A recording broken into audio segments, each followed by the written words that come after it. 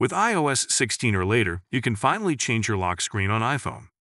It's now possible to create multiple lock screens, personalized with custom wallpaper, fonts, colors, and even widgets.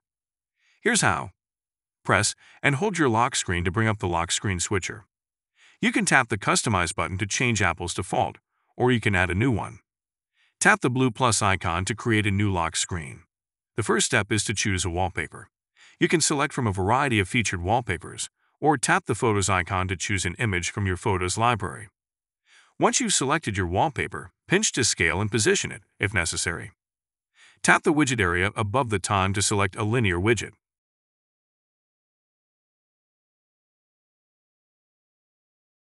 Tap on the time to customize the font and color.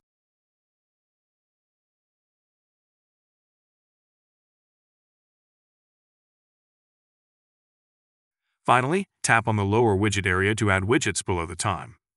There are numerous options to choose from, including widgets from calendar, weather, clock, stocks, battery, fitness, home, news, reminders, and other installed apps. You can choose to apply a filter to your lock screen by swiping left or right.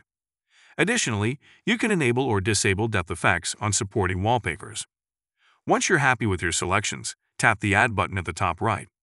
You'll be prompted to apply the design to both the lock screen and home screen, or you can choose to have a separate wallpaper for your home screen.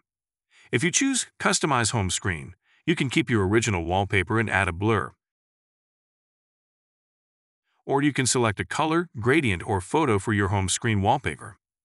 Tap Done to finish, then select your new lock screen from the switcher to make it active. To switch between lock screens, press and hold your lock screen to bring up the switcher. Then select an alternative design. To delete a lock screen, swipe up, press the trash icon, then tap Delete this wallpaper. Please see the text version of this tutorial for more details, and remember to follow or subscribe to iClarified for more Apple news, videos, and tutorials.